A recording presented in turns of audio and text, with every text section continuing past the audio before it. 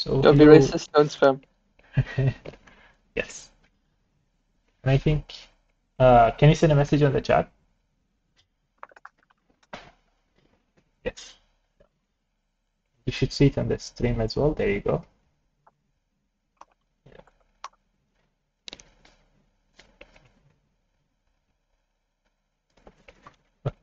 So let's talk maybe a bit about this stream, give everyone an introduction about what we're trying to do, and so on. So my name is Omar. I'm a backend engineer and programmer since I was a kid.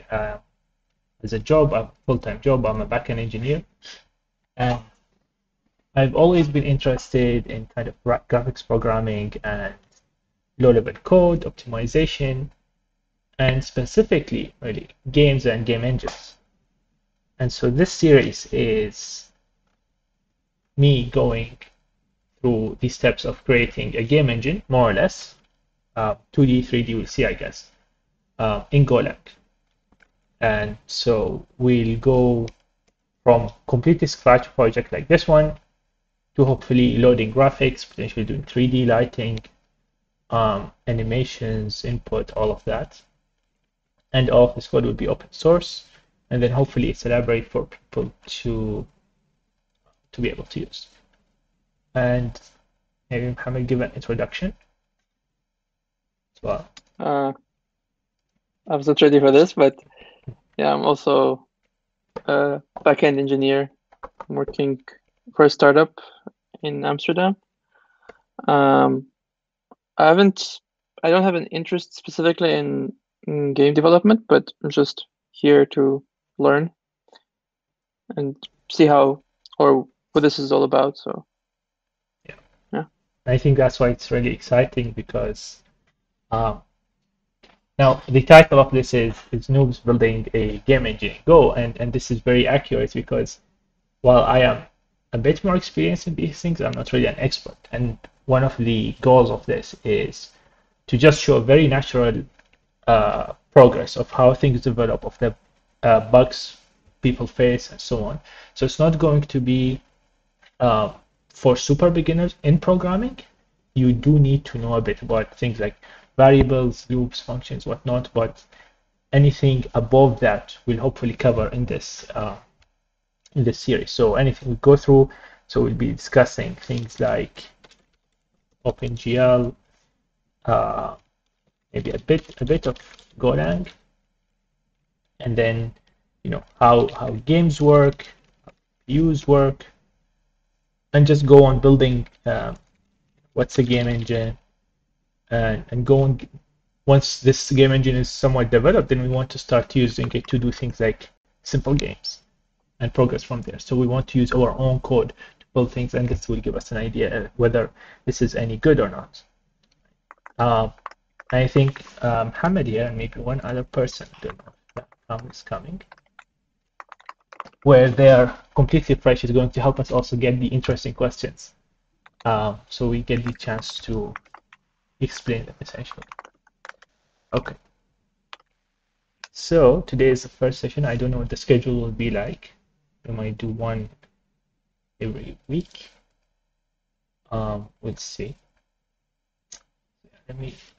Okay. So Mohammed, maybe as a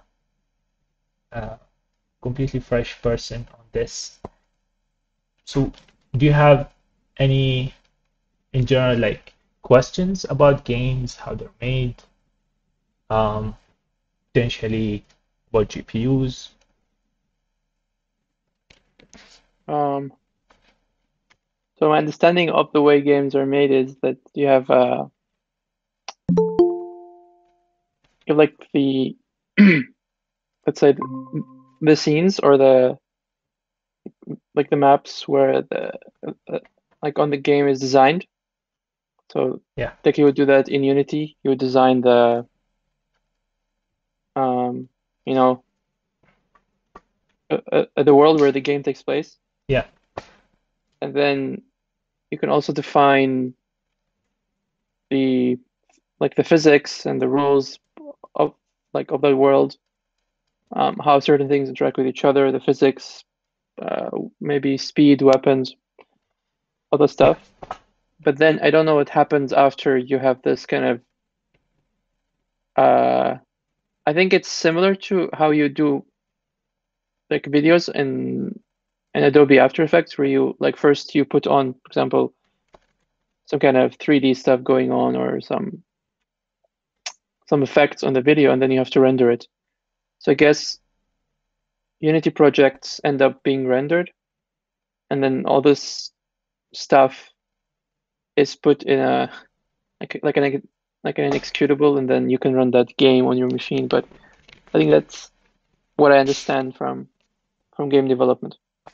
Yeah, so It's like it is very similar. noob understanding. Yeah. Yeah, but the difficult part is in games is it has to be real time.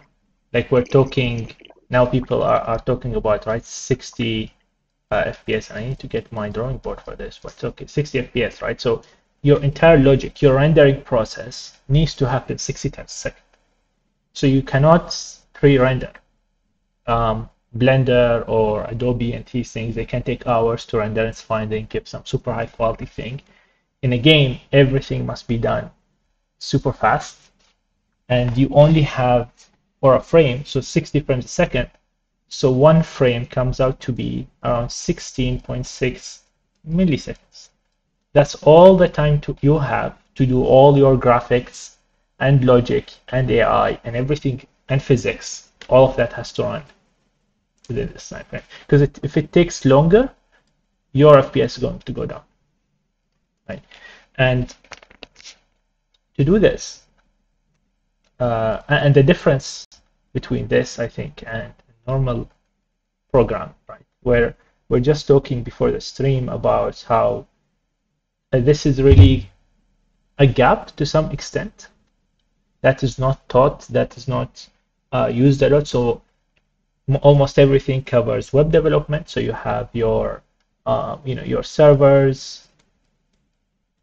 Sorry for the handwriting, but your servers, and then we have your client, like the browser, right, your web browser, and almost everything on the internet and taught in schools and whatnot covers these two only. We don't do much more. The only thing really that's popular aside from these things is the CLI, right? The command line, like let's say 35 commands. But this is pure software. The server is pure software, and the browser is HTML, CSS, and JavaScript. So and then the CLI is just text. There is very little graphics work, and I think we have so many people who have no idea if they want to do a graphical application. Maybe you want to do a simulation, a video game. You either use something like Unity or Unreal Engine, or you absolutely have no idea what to do, where to start.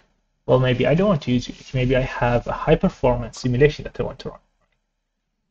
In that case, what do? I have the super powerful thing everyone is talking about called the GPU, and we have no idea how to use it. So in a way, what we are taught, and even YouTube and so on, is only doing one part of computers nowadays is the CPU. That's all people know. So you have another CPU with different capabilities, different speed, different advantages and disadvantages that no one has, or like a lot of people have no idea how to interact with directly. And this is one of the points that I want to cover here, is to kind of do that. And I myself am not an expert, but this is why it's called Noobs doing it, because it's a learning process. We want to go through it and show the steps and how someone would go around doing that, and maybe also this can become a resource for people too. I think Kamil is here, right? Oh, Kamil, you there? Hey guys, what's up? Hello, everyone can hear you on the stream. We're recording this to put on YouTube later. Maybe you can give an introduction with yourself a little bit. Wait, you guys is this on Twitch? Yep, and it's being So recorded. what's the plan? Right. So the idea is, as we're talking here, we're going to build from scratch in Golang a game engine, more or less. And we want to look into, how to do graphics in general. Like, we all know how to do CLI, we all know programming. But if I tell you do a graphical application, most people are lost here. If I want to do a simulation, if I want to show some 3D objects or 2D objects on the screen, no one has it. How do you interact with the GPU? Right? How do you make a game? What is OpenGL? DirectX, Vulkan. What are these things? How do you use GPUs? You only know how to use CPUs. And what are game engines and games? So it all ties together because games are one of the most common uses, right? Most popular for using the GPU.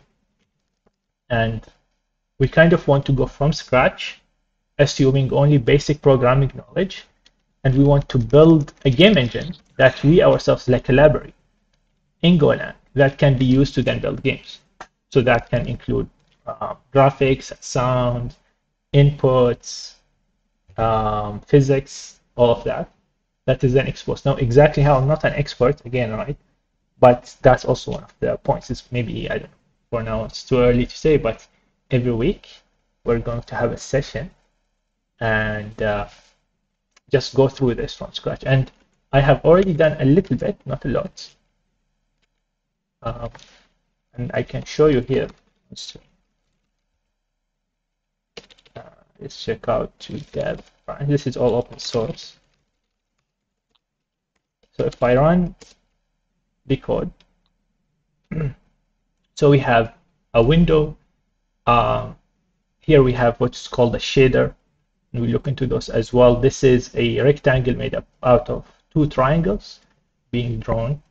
And there is communication between CPU and GPU to alternate the colors and whatnot. And you can see, what's the FPS. So I'm limiting it to around 120 FPS a second, and so on. And this is, the basis. This is not a trivial amount of code. It's already a good amount, and we have a good amount to do shaders and whatnot. So the idea is, what does all of this mean? How does it work? Because I think it's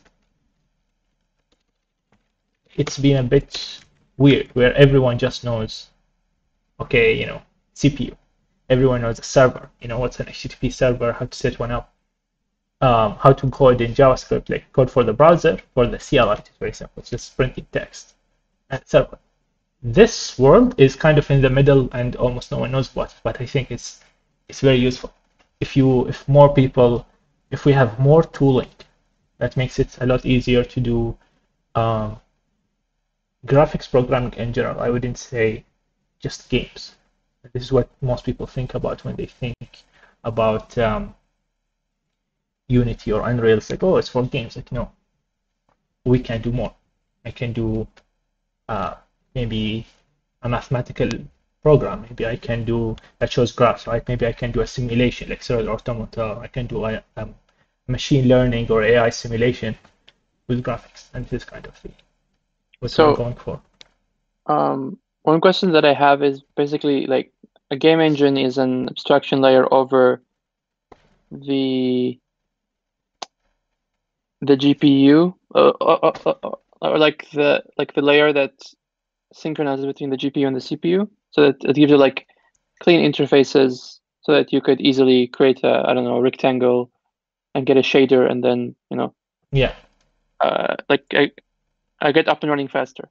Not just GPU. So a game engine gives you, let's call it graphics. Sorry, this is very small. Let's go here. So game engine will give us graphics, abstractions for graphics, inputs, resource loading. So we're talking, images, 3D models, sound files. It usually, not necessarily, but gives us some UI to make all of this easy. And of course, user interface tools. Like, how do I build the user interface? How do I make a button on my thing? So you have user interface, physics, some kind of physics, 2D or 3D or both, lighting. So game engine is huge. It's one of the biggest, most complex programs you can do if you want to really build it out. And that's why, there isn't a billion of them, like really commercial ones, only a few, because it's really hard. So physics, lighting, input, multi-platform support. So if I want to make my game once, and then I want to deploy it on Xbox, PlayStation, and mobiles maybe, and so on. So this is also very difficult. Maybe not necessarily, but it's less so networking. If you want to do a multiplayer game. So yeah, so you need all of these, and as we will see, doing even a small part of any one of them is a ton of work, and then making sure it's cross-platform is even more work. And so the game engine hopefully takes care of most of this, so you can work at a very high abstraction level, and making a game it becomes very easy. So instead of calling OpenGL or like talking directly with the GPU to do some graphics, I just call some very easy, high-level functions, and that takes care of everything for me. I'm not sure if I forgot other things, but yeah, probably there's probably more to do here. So these are all things you have to do, and here you have shaders, whatnot, debugging, logging. So it's a very and one of the, it's not really a game engine thing, but one thing you have to keep in mind is performance. And I think this we see now a lot of nowadays, just people just don't care. And even if you don't do games full time or graphics full time, it gives you an appreciation and understanding more about the computer, the CPU, the RAM, cache, all of that, and how to make code fast, really fast. Because here we're talking doing all of this in 60 milliseconds. A server wouldn't mind if its response took 100 milliseconds. Like, oh yeah, it's fast. Like, it's nothing. Here we're talking about doing a billion things in 60 seconds. So it's a different environment, different set of constraints. It can be very interesting. So yeah, and that's why usually people, there are definitely in Python whatnot, but you cannot do something major in a slow language just because you have so many requirements. And there is a good bit of math, by the way. Math, algebra, and whatnot. Math is a big component.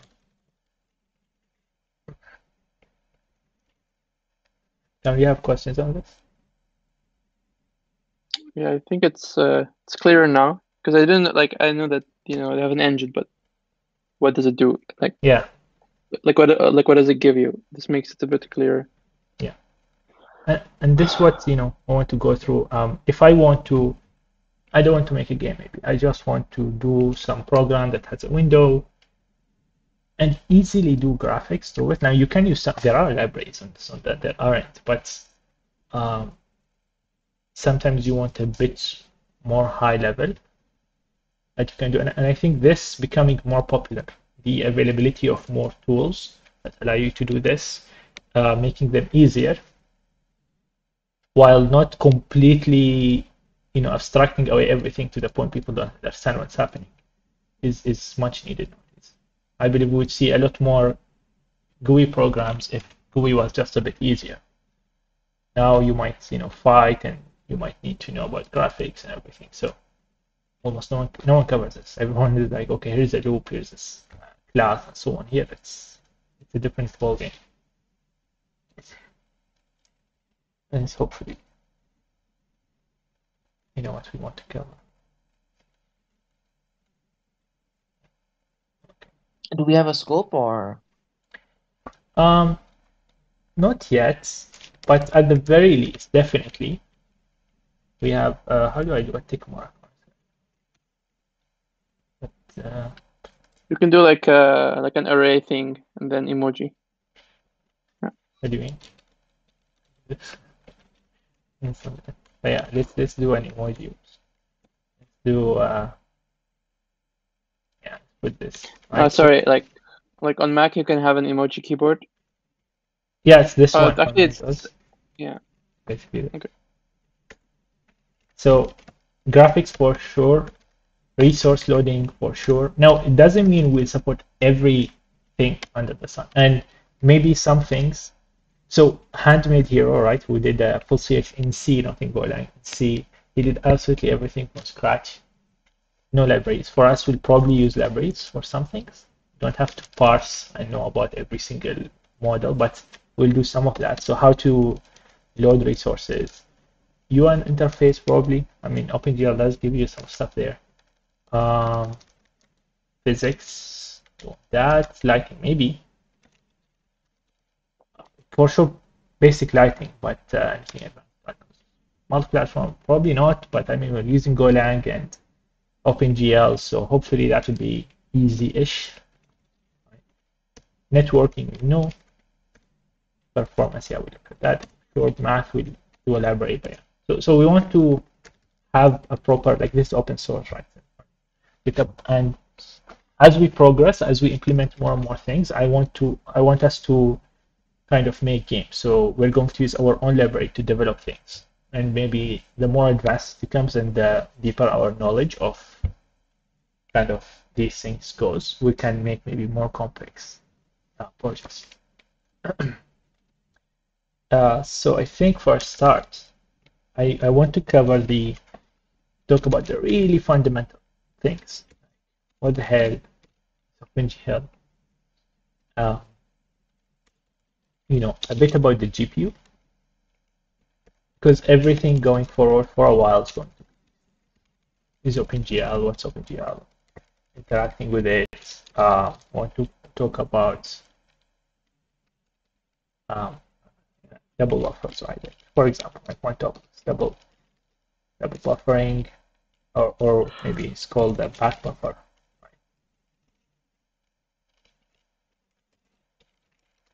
It's a back buffer, and then RGBA or pixels, how they're structured, etc. So some fundamental concepts. Oh, of course, for drawing on the GPU, we do everything in triangles through vertices, and then vertex attributes and whatnot. So use vertices to build triangles. Right? These vertices become on the GPU triangles, which can then give us polygons. So even on the computer, even a circle or a sphere is made up out of triangles. And the GPU is extremely fast at running triangles, so you can have like millions of them. Right? And this is one of the, I think we'll see like one of the main differences and why we might write some really long code, OpenGL code, just to develop on the GPU. But we'll see a huge performance difference. We're talking maybe tens, hundreds of times the performance. The CPU can barely just fill a screen with a static color. It already starts to struggle, especially at higher resolutions. GPU just like does that and billion things more. Because it might not seem obvious at first, but if you are running at 1080p, right? So that's 1920 pixels by 1080 pixels. So that's how much. That's already above a million, right? Or around 2 million pixels. 2 million pixels. Now, each pixel will have RGB, potentially A. So the CPU, if it just has to fill colors, right? It has to loop a few million times, and then each time set 3 to 4 colors. Right, like 3 to 4 bytes.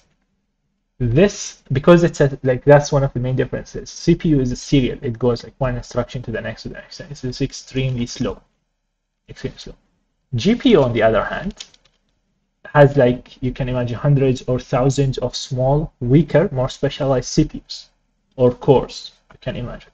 So if a CPU has 4 cores, 10 cores, GPU is like 100, a few thousand, and then each one of these cores can do a few pixels all in parallel. So what takes a CPU ages to do, GPU does in seconds. Not seconds, like milli or microseconds. And this is also why it's used a lot nowadays for machine learning, AI, and whatnot, simulations, because it's just extremely fast. It's because any operation that can be parallelized can be run on the GPU extremely quickly. This can apply to other domains, potentially in web development or something, but that won't be the focus. But the experience is good. You can develop on GPUs. It gives you another tool you can use. So let's look at some of those. Okay. You guys hear me, right? Yeah, we can hear. Okay. So if we do 3D, let's search for 3D plot. So if you look at, let's say, a sphere, look at this. It's circular, but if we look at the least lowest resolution one, it's a triangle. Triangle connected to a triangle and so on. It kind of looks like a sphere.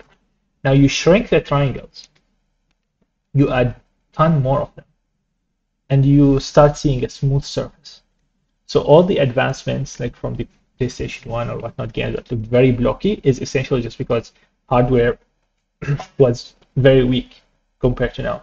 And so it could maybe draw only a few hundred or a few thousand polygons a frame. So then all the characters, the world, the trees, buildings have a limit, like a budget of X amount of triangles that can be processed so fast.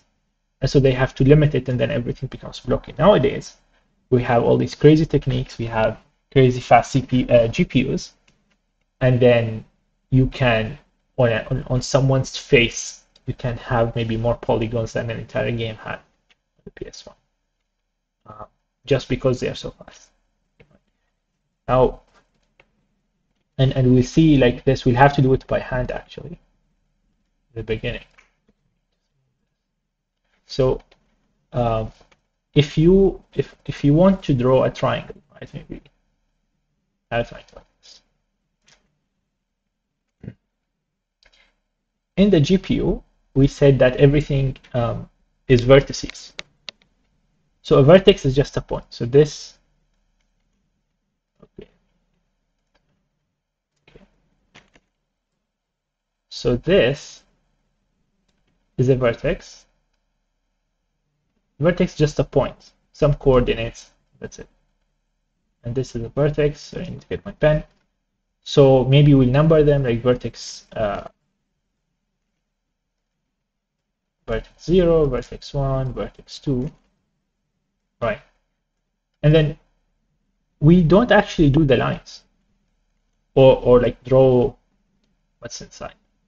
All we give the GPU is coordinates of vertex. That's it, an array of vertices.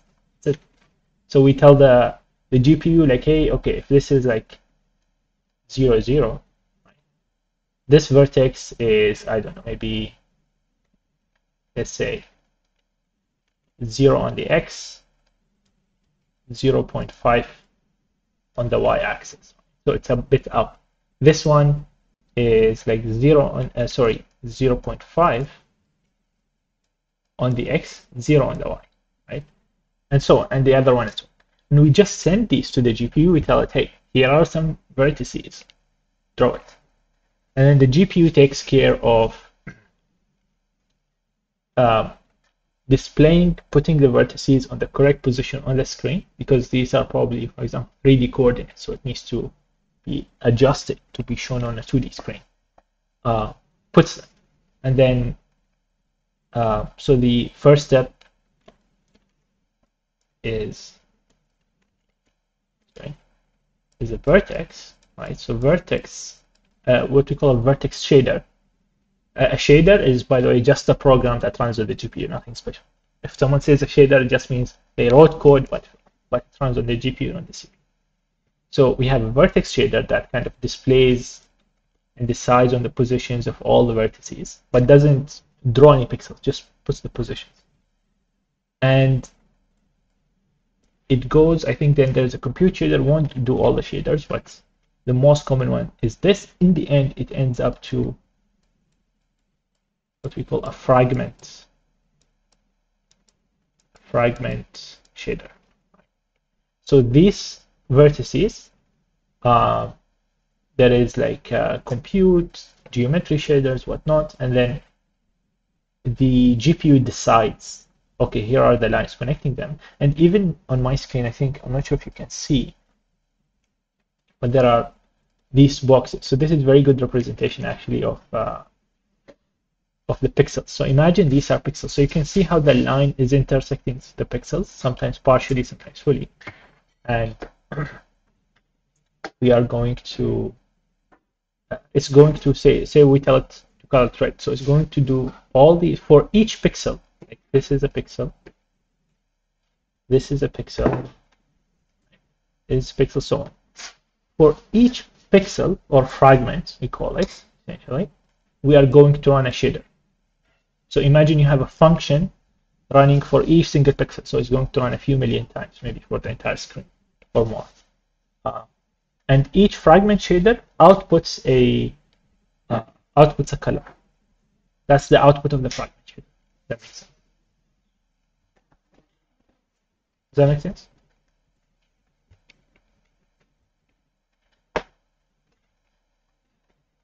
No, sorry, I'm muted and I'm watching like the stream in full screen, so I have to like leave the full screen and have to unmute myself and then come back. But yeah, I think it makes sense so far. Yeah.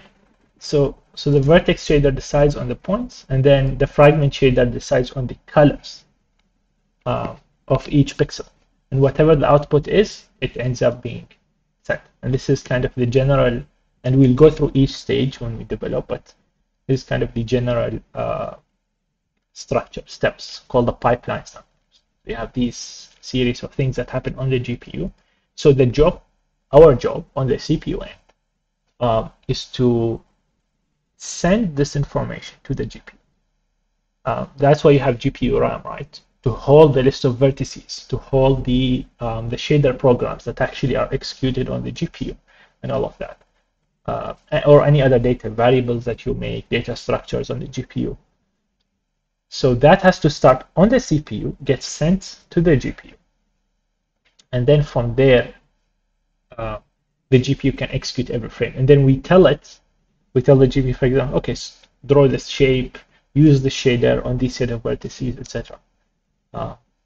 Now, this interaction, and this is kind of the next piece, this interaction that happens between GPU, CPU, or usually CPU to GPU, is by some kind of API, right? Application Programming Interface, like OpenGL. So you have all of these things like OpenGL, which is, I guess, what we will use. It's cross-platform, it's very popular, available on mobile phones, the web. WebGL is essentially OpenGL for the web. So you have OpenGL, you have DirectX on Xbox and Windows, and you have Vulkan, which is kind of a successor to OpenGL, but not very high adoption yet, I think. And you have Metal, which Apple released sometime. All of these are essentially a spec, an API more or less. And the spec defines the set of functions available on the GPU. Right? So especially on OpenGL, this is what I know most, so I'm going to focus on that.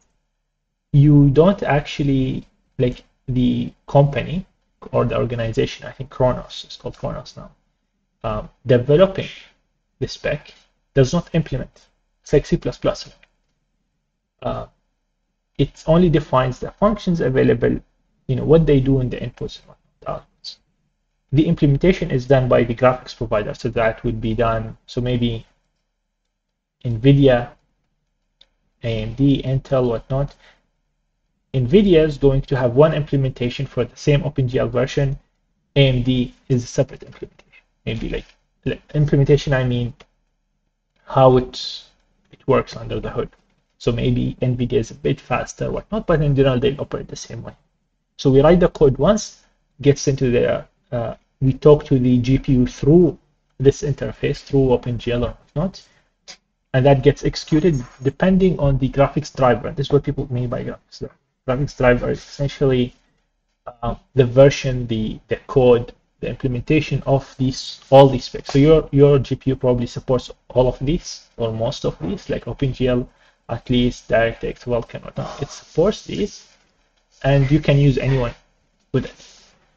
That's why in some games you can change. You can tell, okay, use the OpenGL implementation, use the Vulkan implementation, and that's it. And sometimes one is faster than the other just because of optimizations that happen under the hood. Just a sec. Excellent.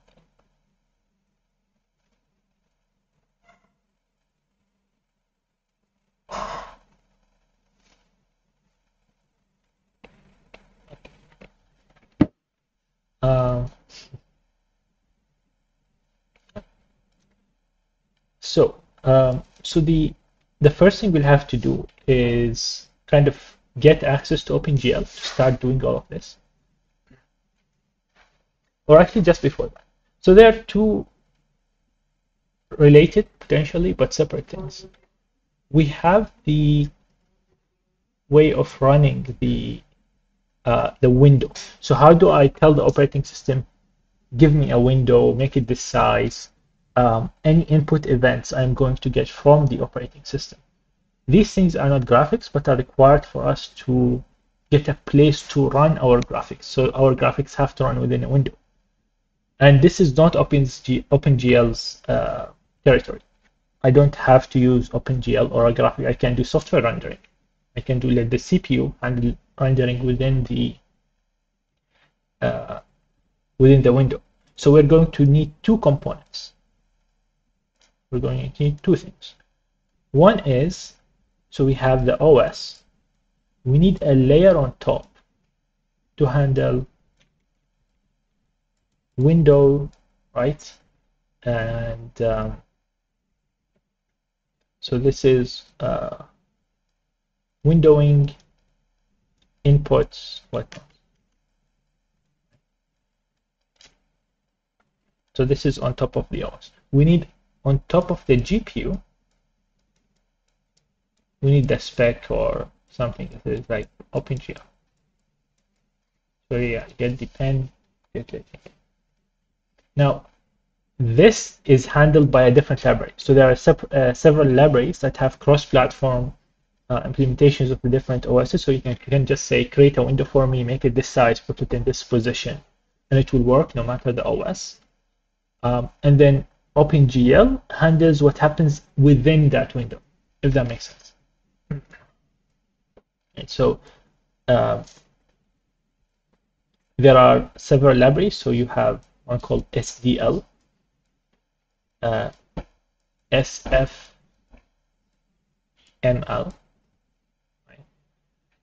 So this SDL is actually very popular. It's very low level, written in C. It's very old as well, very well known, and it's used to make a lot of games. I think even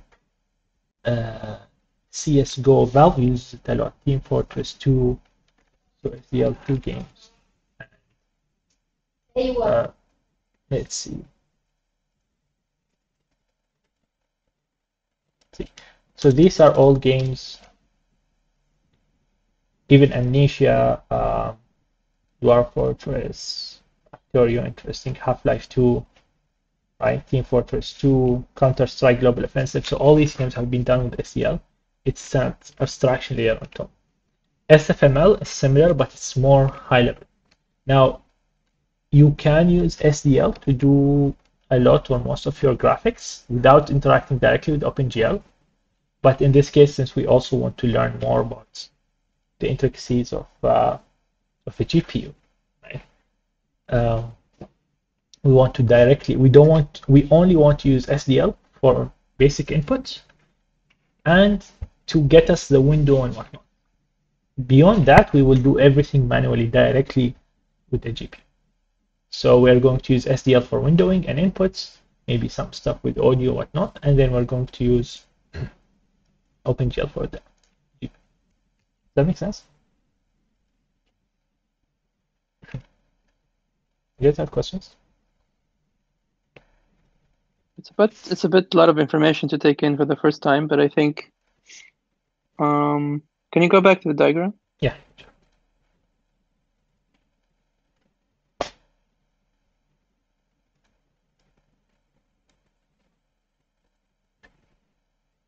So we have this, and yeah.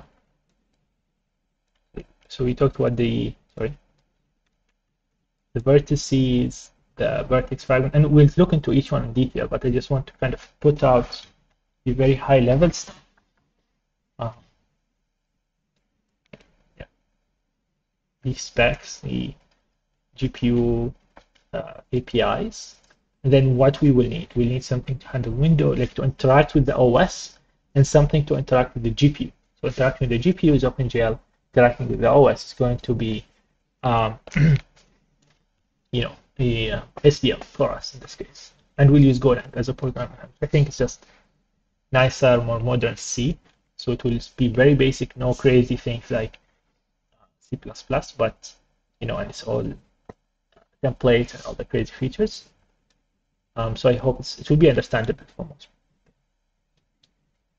We look into each single part of what I'm saying. If you have any questions on this, please.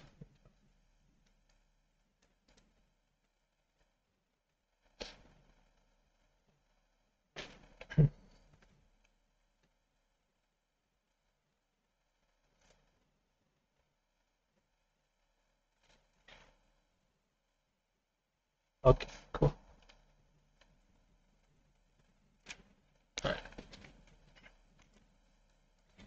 So the start for us, right? We said we need the window first. So we are going to start not with OpenGL, with SDL first. And if I let's look at SDL, which is SDL2, simple direct media layer. Very, very popular. And, well, even Dota2. There you go. I think it's completely free and open source. Now what we want is SDL Golang. There is this very nice project. I think it's this one. That's what I'm using. So the first step is we're going to need to set up SDL. Now a bunch of what we'll do, including the OpenGL stuff, we're going to need the a C++ compiler, because now Go can work with C, but if you have C stuff in Go, you're going to need a compiler, a C compiler that Go can use to compile the C stuff. So here's documented very well, and this is well maintained and updated library. So we're going to use this. So if we look at the requirements for me, I already have it installed, but this is the Beyond Go SDL2 top search result. We're going to need to install it. So SDL has kind of different DLLs, different components that can be used, including stuff to help you with sound, fonts, image loading. So if you want to load like a PNG into your game, whatnot, and the fundamental SDL library. For me, to be safe, I don't know what we'll use in the future. I got all of them already, but even SDL for now is fine. So they have instructions for everything. It's very easy. The most complicated one is Windows, because it does not come with a compiler, a C compiler. But thankfully, it's not too hard. You need to download, if you're following on Windows, you need to download the MingW compiler. Okay, just go downloads and get it for Windows. That should be it, or use Cygwin if you have Cygwin. So we'll get that, and then we'll download SDL and extract it into the wherever you installed the MingW compiler. There really isn't much after that. Then you just put that bin in your environment. That's enough. Now, when you get the zip file, you're also getting a DLL, and this is what I essentially have here. So you can see I have a lot of DLLs. The main one is SDL2.dll. So whatever DLLs you get along with that after following these steps, we're putting the DLL next to the same folder as my Go program. So this is just a folder. I have only main.go. and next to it I put all these DLLs. So yeah, you can follow this. I already did. I need to do that.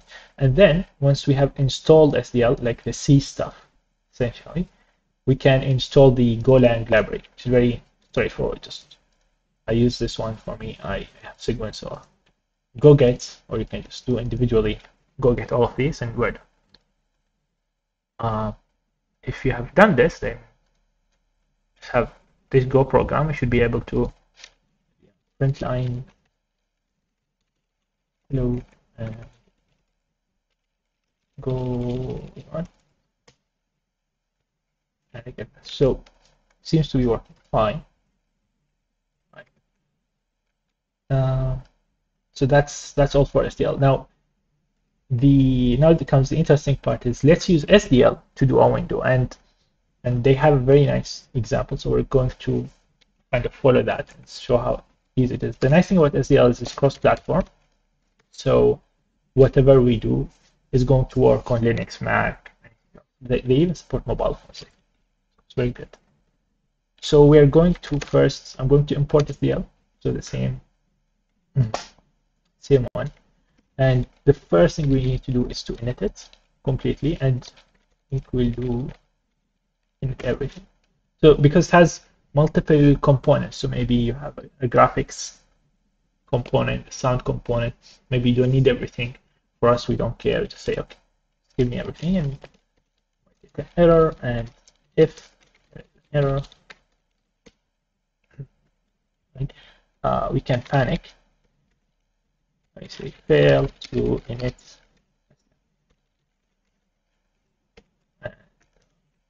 Now that SDL is initted, we can ask SDL create a window for me.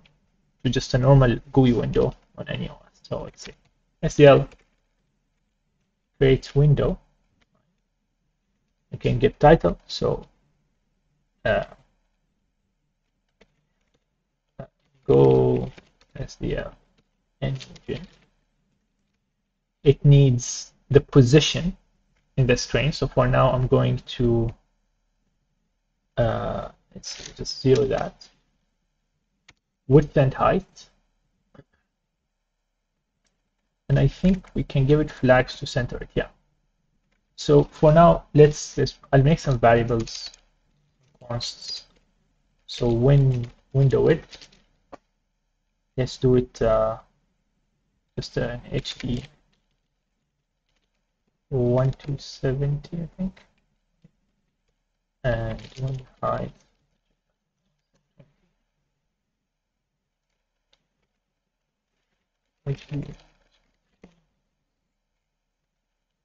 So it's 1 to 80. Okay. 1 to 80 by 720. Now, where do I want to start? SDL has stuff for center, window position centered. And I can just put this for X and Y position. So this is the top left. I think this is the top left center of the screen. Let's see. Yeah, I think it's the top left. So 0, 0 would put it on the top left of your screen. We'll test that. And then win width and win height. And then flags. So flags tell it like what type of window is this. Maybe you want to start it with some different specific configuration. Like I want to do it start full screen. So again, all of this is in SDL. So SDL dot maybe just have window. We'll take the docs. So this is one of the things I want to show is just normal programming. So we look at the docs at the time. So window underscore shown. So it's just normal. We don't want to minimize. We say window underscore shown. There we go. Now let's run and see. Yeah, right. Oh, there we go. It showed and went away. So I'm going to do a while loop, for loop, infinite loop, and we are just going to time.sleep, or we can use the SDL function as well, SDL delay. So we're going to sleep for So I said like 16.6 milliseconds is if you want to run at 60 FPS, right? So I'm going to just delay by this amount to 17 milliseconds, just to keep it strong. There we go. So we have a window, we have the title, it's very nice. But now we get to the interesting part, which is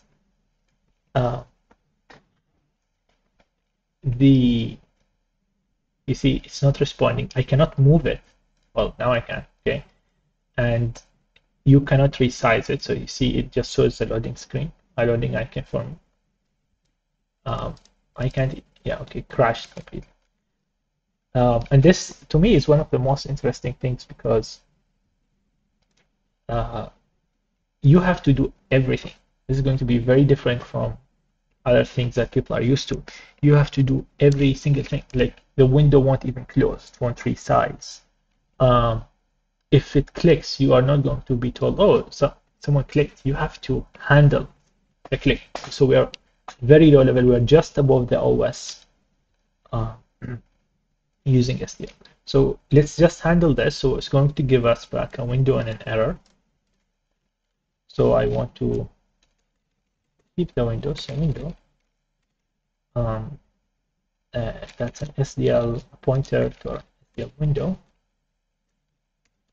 So window and an error. And if error equal, then panic. I just made, the only thing I made extra is this logging package where I defined info, warning, and error loggers from Golang, and it just prefixes with this message and shows the line of the file that made it. So I'm going to use those instead. And say logging dot, in this case, it's an error log, fatal line, failed to init SDL, and error is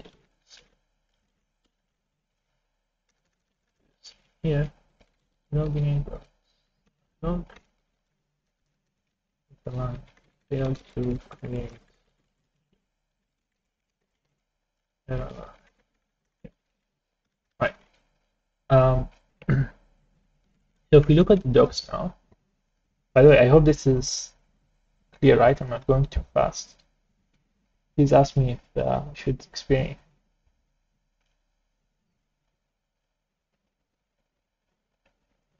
It's all good?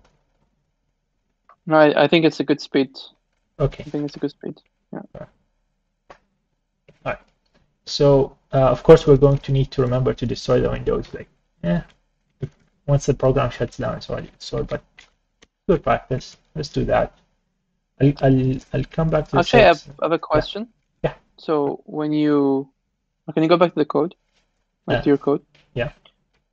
You created the window, and then what happened? What does it a delay do? Oh, delay.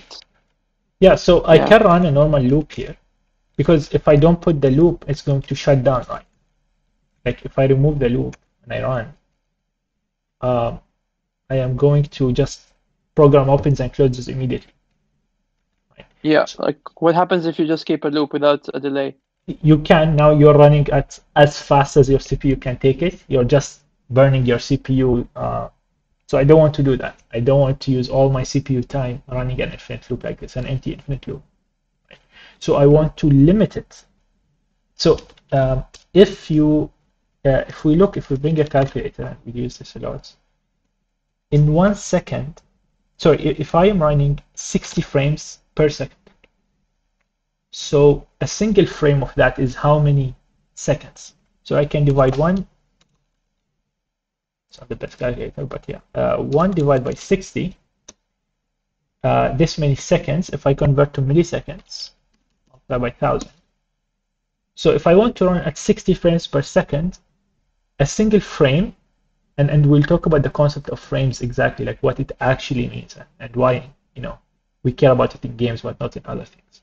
But a single frame is going to take 16.6 milliseconds. So if I take more, like let's say if I take 1 second to do a frame, then I have 1 frames per second, super lag. If I take 1 millisecond to do a frame, then I can do 1,000 frames a second, right? I'm running extremely fast. So we want to limit it. So we say, okay, we want to limit it to 16. So if my CPU is faster than this, it's just going to waste the time sleeping. It's not going to do anything. Okay? So in this case, I'm just going to SDL delay and I say, hey, loop, process this and then sleep for like 17 or 16 milliseconds so that I never go above this much. So I don't need to burn my CPU time running nothing, doing nothing. This will be different later. We'll look at timing. Timing is one of the important things as well for games. So that's going to be interesting. So now it remains open because I have an event loop, but I cannot do anything. I didn't drag it. It's completely hanged. Can't even close it. Crash. Or Windows thinks it crashes just because we're not handling it. So for input, so let's just first continue into this thing. So then they do this thing called a surface. We won't actually use it in the end, but surface, and then they update the window, blah blah, and then they do some. That's fine. So let's do something ourselves.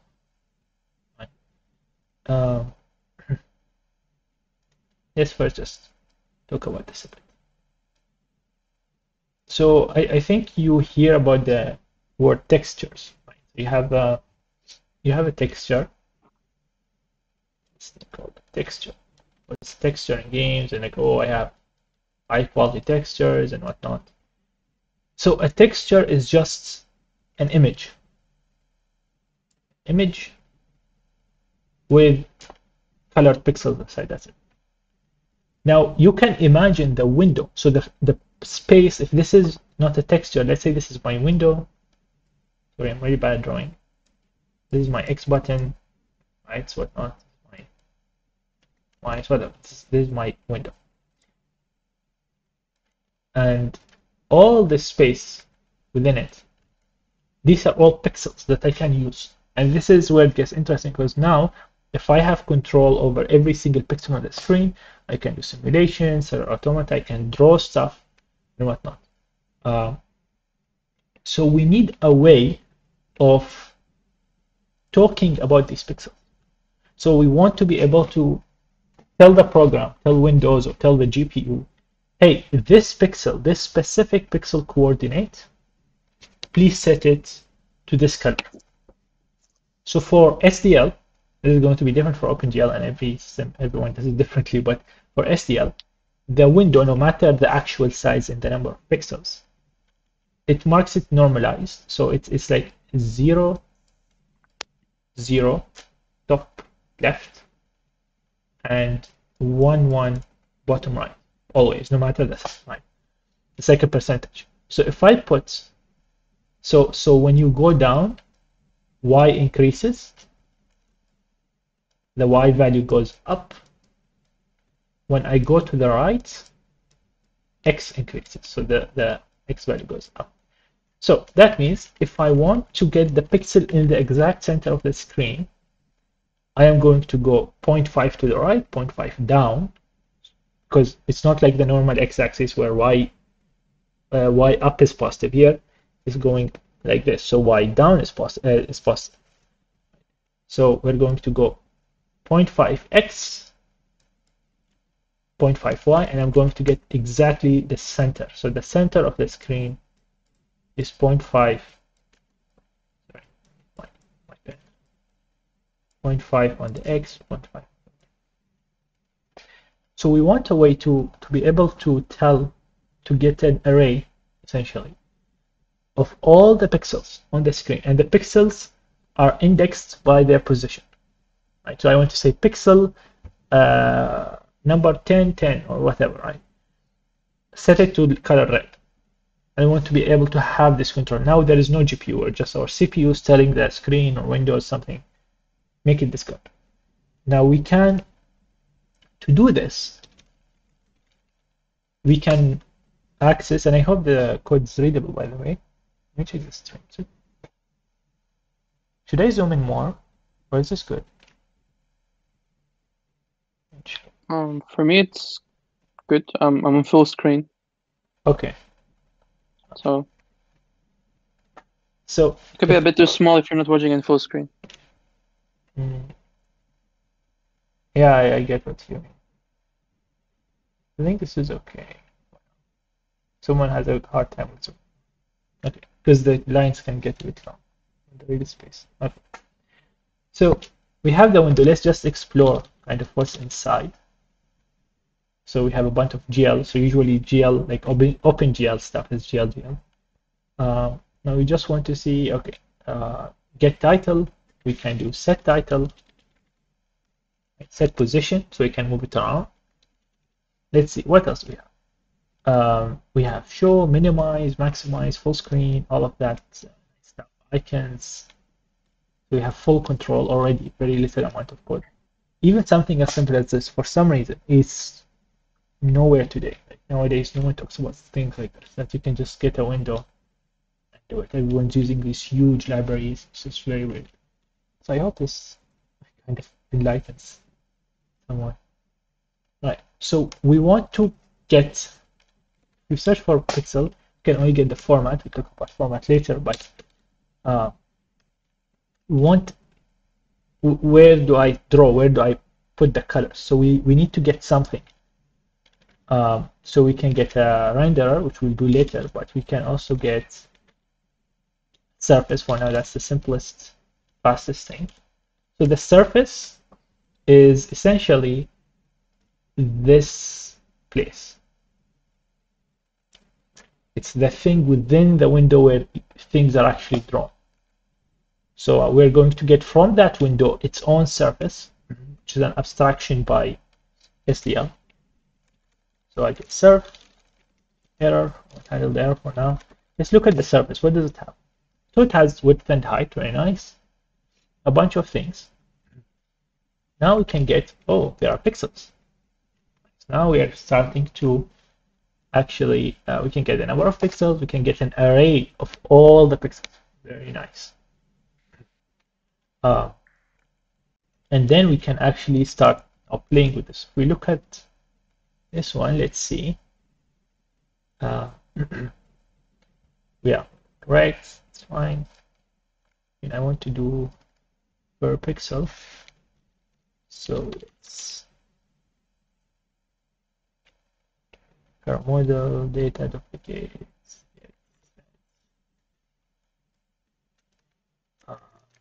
see. So let's do also a rect. So rect is just a rectangle. New rect. It has a top left position, X and Y, and then from that position on the top left, a width and a height. So this is how you make a rectangle. And this will use a ton, this kind of thing. And we have format. So let me just talk about the format a bit because we need it now. In your arrays, in your GPU window, anything, you have, let's say, per pixel, we have RGBA. Now, usually these are a byte each. So 1 byte for the R, 1 byte for the GB and A. A is alpha, we can talk about this later. It's like transparency, essentially. So if I have 0, 0, 0, that gives me black. If I put, since it's 1 byte, it can handle values from 0 to 255. So if I put 2, 5, 5, 0, 0, that's red. Now the format is the ordering. If I have an array, right, which has all the pixels, just an array, and this is an array of bytes. Let's say we're dealing just with RGB for now. I can position them such that there is R, G, B, R, G, B. So it becomes that this is pixel, right? pixel 1, and this is pixel 2. So each pixel takes multiple positions in the array. And the format of the pixel, this will matter in reading. We have to define it on the window, so on. If we deal with like individual pixels, we have to know the ordering, because it might not be RGB. Maybe I'm doing like little endian, big endian, depending on the thing. This maybe is, or this is potentially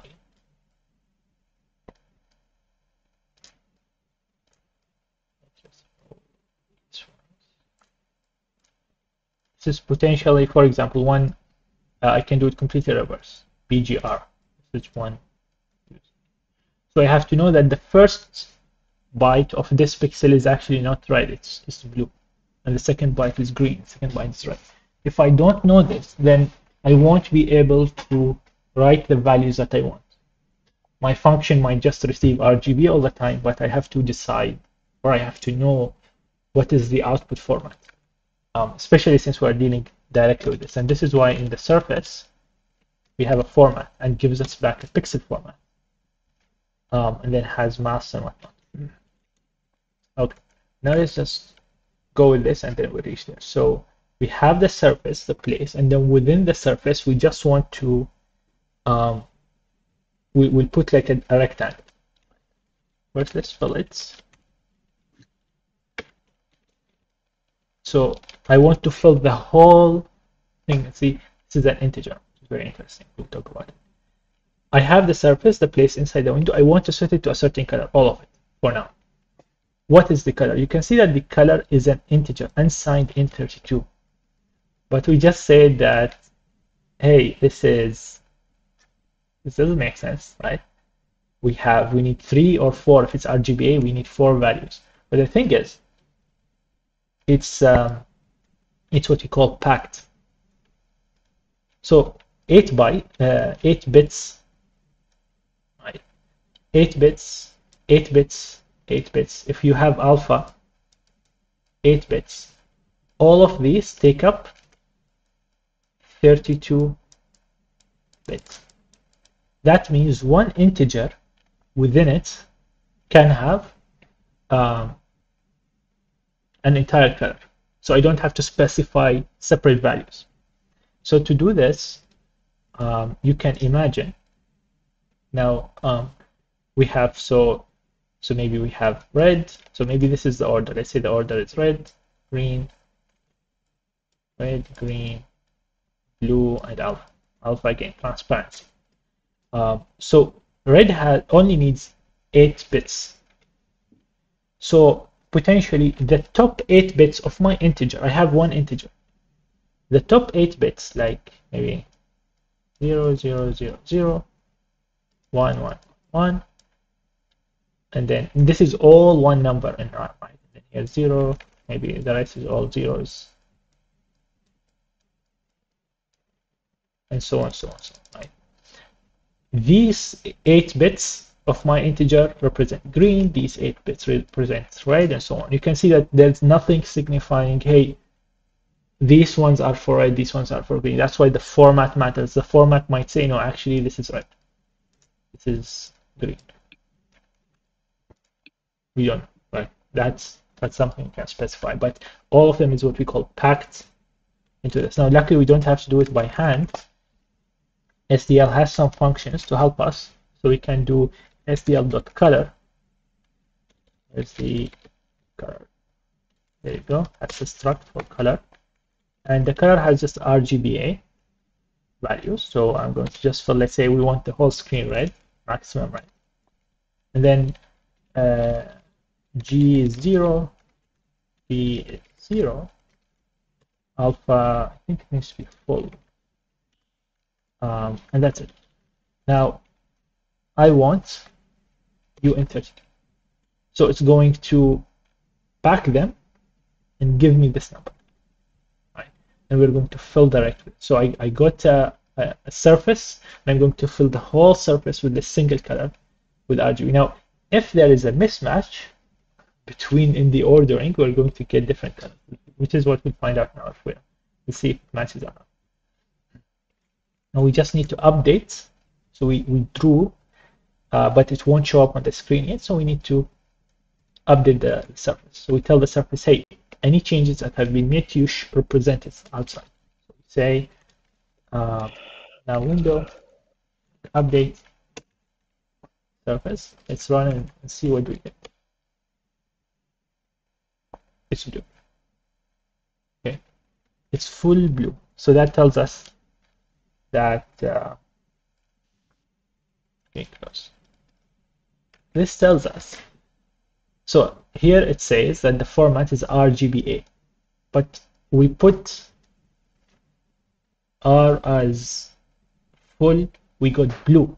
That means the B is in the beginning. Right, so it's actually in this case it's I think BGRA or completely reversed ABGRA. Wait, what happened? This part? Yeah, like if it says RGBA, why is blue in the beginning? Right, yeah. And this is kind of the formatting I was talking about here. It's an integer with each 8 bits within that integer representing one of the colors. Which, like the first 8 bits, what do they represent? Is it red or green or blue? Who decides? What decides is the pixel format. And this is, so let's check what is the pixel format of the screen. Let's do, or in this case, the surface line. Format. So let's do, can I get just the whole thing? Yeah, it's per pixel. Okay, let's just print the, let's get all the values.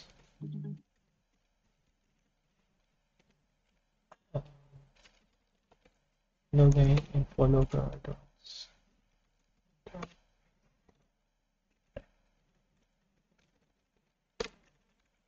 So let's see the format of the screen. Okay. So if we look at this, there is a mask. Okay, I want bits actually. There we go. Shifts. So we have shifts. I want something central to show. Let's also log the SDL dot ABGR. It's pixel format.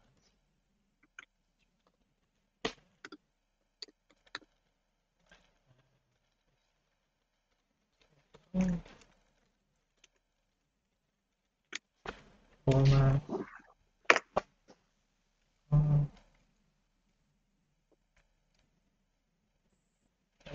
Same. So the format, it says, I forgot how to do binary. I think printf can show you binary, but the formats, so SDL has several formats built in that we can specify. So pixel format, ABGR, let's, yeah, okay, this is nice. Get pixel format name, let's use that. So we'll put the format and we'll get the name. What's the format? uint, this is uint.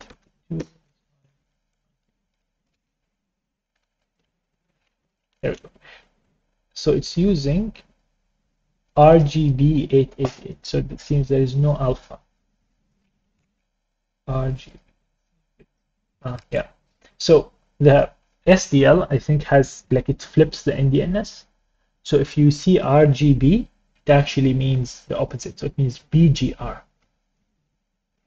because of how SDL treats it. Now the 8 is how many bits is each component. So what HDR means, high dynamic range, usually means we are giving more memory to a single pixel. So a single pixel might be more, right, like a higher value, maybe not 8 bits, maybe 16 bits per component of a pixel. So this means the first thing, so where is this? The normal SDL color gives us RGBA, while the surface is working with BGR. So that means RGB. So if I set red, it's going to give me blue. Green should work fine. So let's set green and on. And then B is actually, and we can change these things. Like you can play with the format. Okay, yeah, we don't have alpha. Does not support alpha. This format. Let's see actually if we can. We don't have to use to surface. Right? We'll throw it away, but it's nice to play with. Let's convert format. Okay, there we go. Nice. So we'll say convert formats. So copies surface into another surface of the specified format.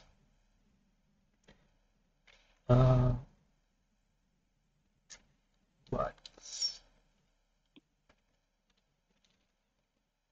this is not going to be efficient. But let's do this. Set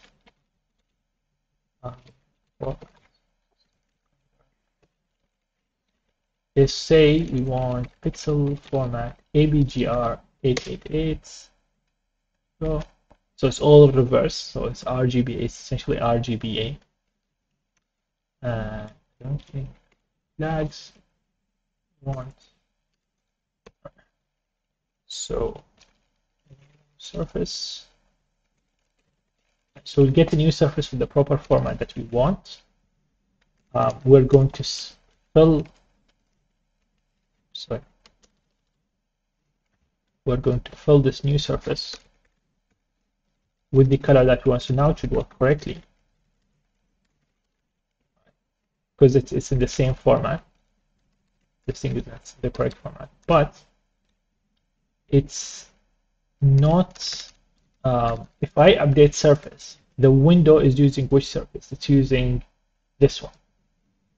So I'm going to copy again. I'm going to copy my surface to the original surface and then show the screen. So I'm going to say the new surface. Let's convert. Can we convert directly? That'd be nice. Into a new one that is optimized.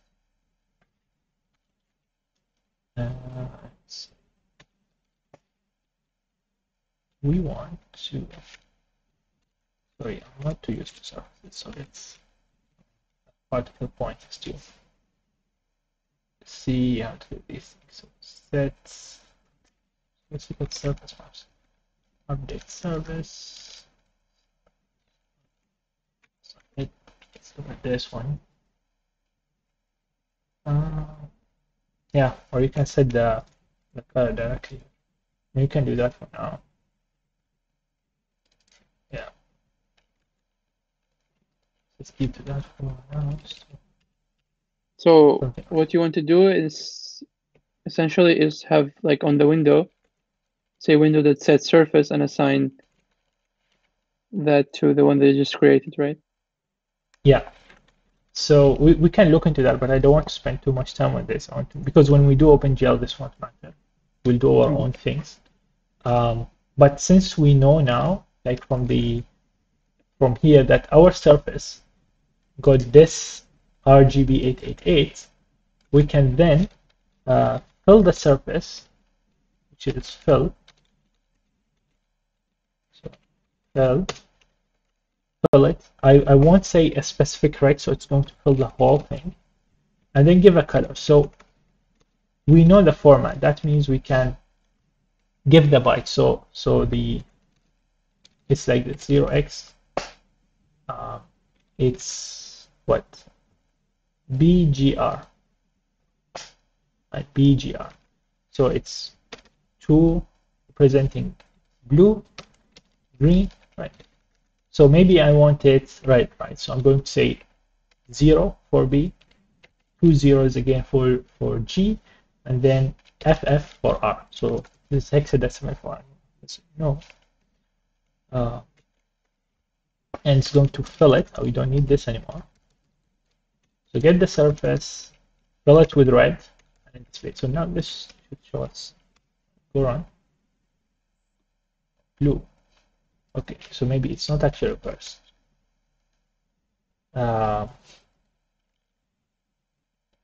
Blue, okay, maybe it's like RGB. So essentially the color function is what was wrong, not the format. So actually, that means it's RR GGBB. So let's do the bytes ourselves. Yeah, that's correct. Okay. So the format that we got out of the function is actually the correct order. R and then G and B, and each one has 8 bits. And that's what we are doing here, right? We set full red, 0 green, 0 blue. That's it. Yeah. We can mix. So we say maybe AA for so red and blue is going to mix the colors, and if we keep changing that, right, it's going to animate. Right. So this is kind of a start. You can imagine objects within the screen as a drawing saying, okay, only this rectangle in this specific position, like if I want to draw like a Mario game.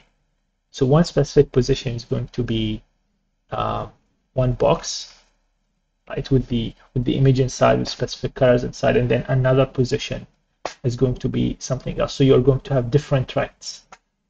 But we'll do this with vertices directly, but you can imagine different tracks within the same surface, giving you all the objects or all the things within your game, trees, and just by filling. But instead of direct colors, we're going to like use textures. All right. So we have window. Let's do a bit of. Let me just handle this here. Fail to cleaning. And then I'm going to just update the window. Now let's look at a bit of input. So if you run this now, it just doesn't do anything. It just hangs, just closes, doesn't do anything. That's because we're not handling events. Input. So this guy is a bit hard actually. Use it. Okay. So how events happen, how inputs happen on the OS, any OS, is you have your window or your program, right? Your program is running, and you have the OS, and you have your keyboard.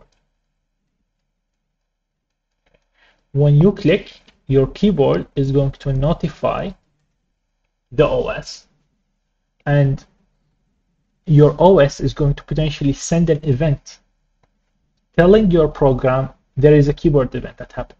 Your program is free to do with it what it wants, but it must handle it. You cannot ignore events.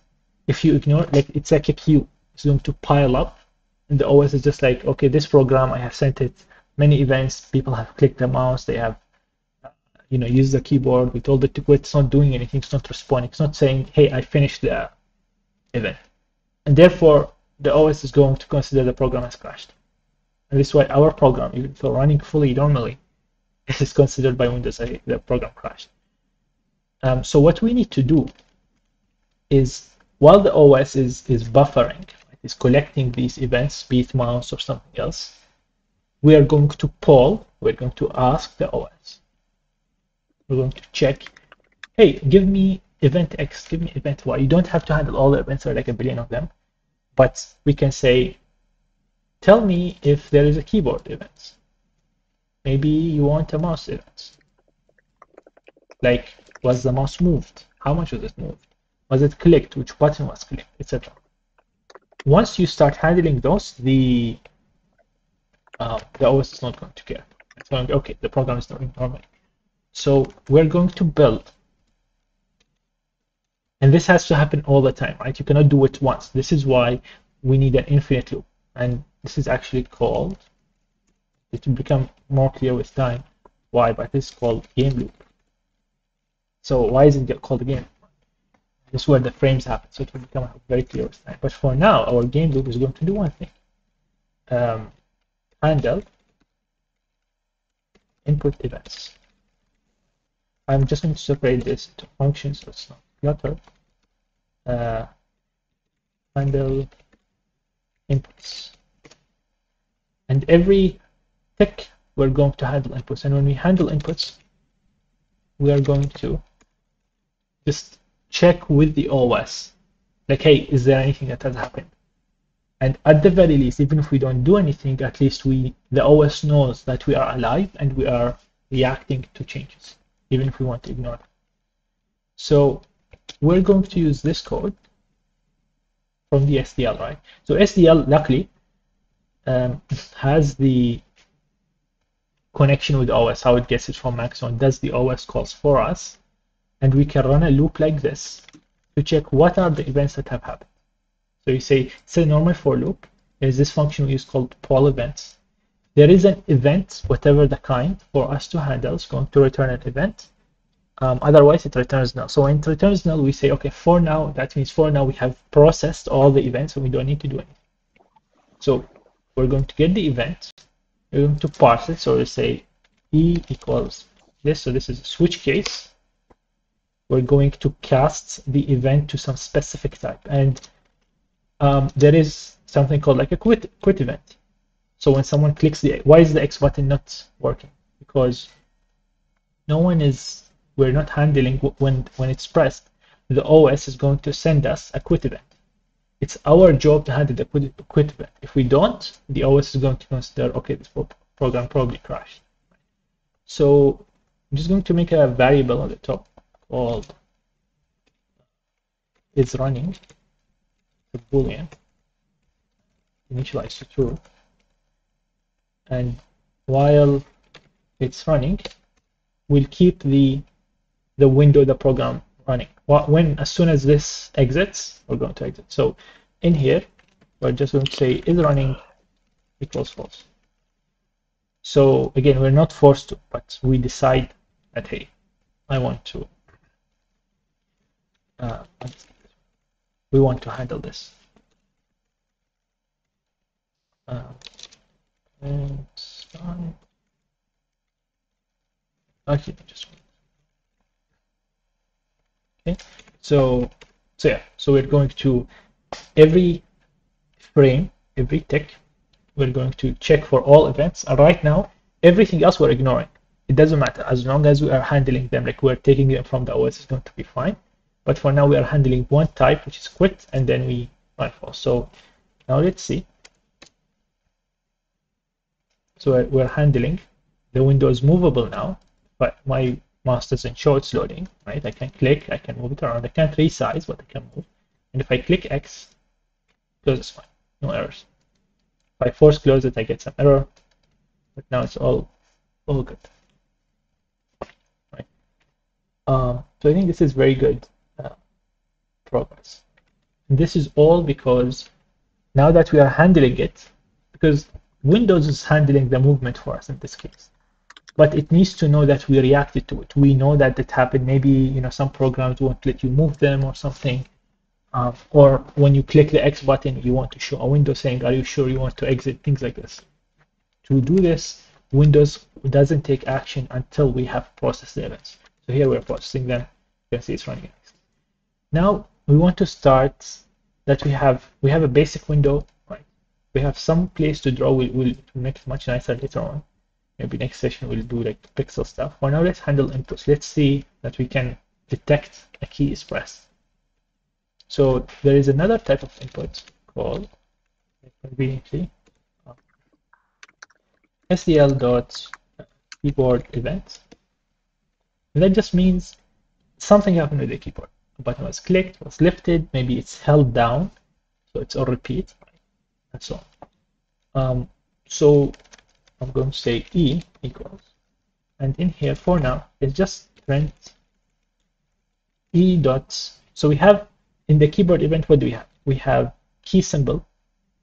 So like, what's the code of the key? Repeats. Is it a repeat or not? If it's got if it's just the first click, it's going to be 0. If it's repeating, it's going to tell us, it's going to be bigger than 0. State. So if we look at state, and we can check the docs for this, but the state is either SDL.pressed or SDL.release. So we can know, is it pressed or released, and so on. We have the type, we have window ID and a bunch of things. So let's log the key symbol.symbol. It's just an integer, so let's keep for now. And then let's log the e dot state. Is it equal to SDL pressed? State pressed. So this will give us true or false. So let's run this. So I'm going to press A. So code 97, which is correct for small a. So this is the symbols, the number. And then was it pressed or not? So you can see we got 2 key events in this case. I pressed it once, but we got 2. One is when I pressed it, and we got another event when I lifted my hand. So on the state change, it gave us another event, so we can react to it. If I hold it now, we can see true and then just true, because I'm repeating. Now, as soon as I let go, we're going to get 1 false for the same. If I press another key like S, that's code 115. Does it make sense how this is working? I think it's interesting. We never have to deal with these things normally. Yeah, I think on the browser, you get 1 event.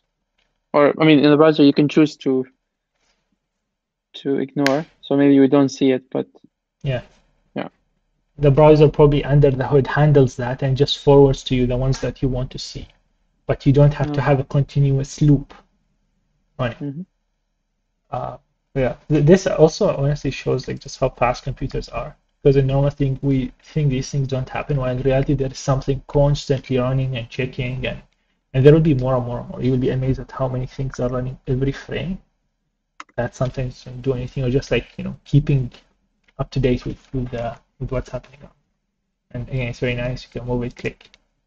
So I think very cool thing to have now is to build an input system.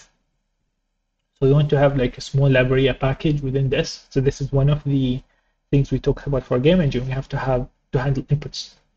So I don't know, maybe when we, click a button, we change the color or we move the character or something. So we need to handle keyboard inputs for sure. This will give us, keyboard access, and we need to handle similarly mouse inputs. We have mouse motion. We want to know the mouse move, mouse wheel, if it's got scroll, or mouse button. So mouse button includes clicking the wheel, the 2 buttons, and any other extra buttons. I'm going to do mouse button, and then similarly, it's a bit different. The type is a bit different, but you can see it has a button.